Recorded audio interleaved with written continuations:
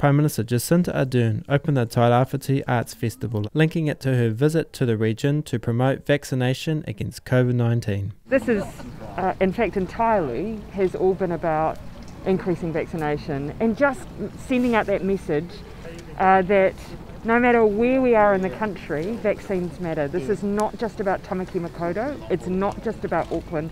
That's right. We have to make sure that we lift our vaccination rates everywhere. She met and thanked people who were getting vaccinated in a bus outside the festival entrance next to Lawson Field Theatre. Newly arrived Gisborne resident Chris Grunwell said the Prime Minister's vaccination drive and her presence motivated her to attend and get her first vaccination done. The Prime Minister said Kiwis had to lift vaccination rates everywhere, including in the most isolated and rural parts of New Zealand. Managing the outbreak was part of vaccination. She said many people who have not yet vaccinated were waiting.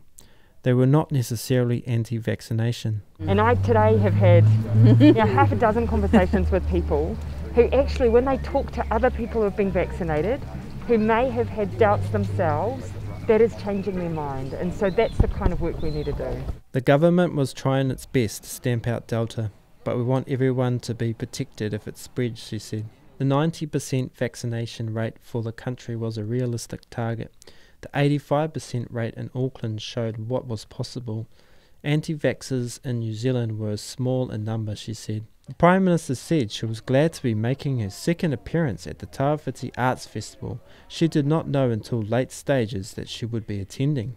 You know, for us, this is actually what vaccines are all about. You know, we want people to be out again enjoying the arts, our creative sector, and that's one way we can do that. The Prime Minister went to Ruatoria to watch the Ngāti Porou East Coast men's and women's rugby teams and continue promoting COVID vaccination.